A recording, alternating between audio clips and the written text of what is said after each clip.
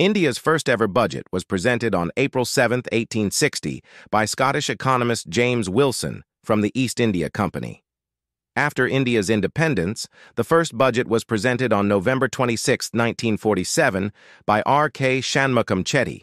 Until 1955, the Union budget was presented only in English.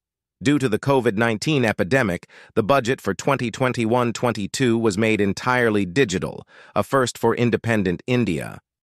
India's first-ever budget was presented on April 7, 1860, by Scottish economist James Wilson from the East India Company.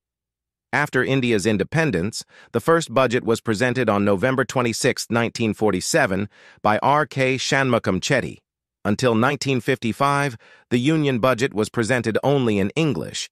Due to the COVID-19 epidemic, the budget for 2021-22 was made entirely digital, a first for independent India.